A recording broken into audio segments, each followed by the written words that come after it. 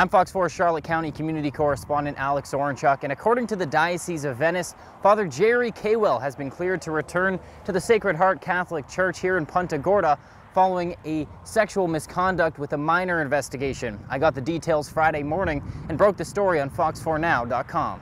In a letter to parishioners, Bishop Frank Duane wrote that the diocese was notified on February 13th that the alleged victim had withdrawn his allegation and, quote, an apology was written by the accuser declaring it was a false memory. The letter also says that the investigation involved an independent investigator and the state attorney's office was notified of the allegation. Kaywell has been on administrative leave since late January when the allegation was made and has denied the allegation. According to the Punta Gorda Police Department, no criminal allegations were filed against Kaywell in its jurisdiction. According to Duane, the Diocesan Review Board recommended Kaywell be returned to Sacred Heart, clearing him of any wrongdoing. Duane agreed and said, quote, I consider the matter closed and the good name of Father Jerome Kaywell restored. Kaywell is expected back at Sacred Heart for Palm Sunday. In Punta Gorda, Alex Orenchuk, Fox 4.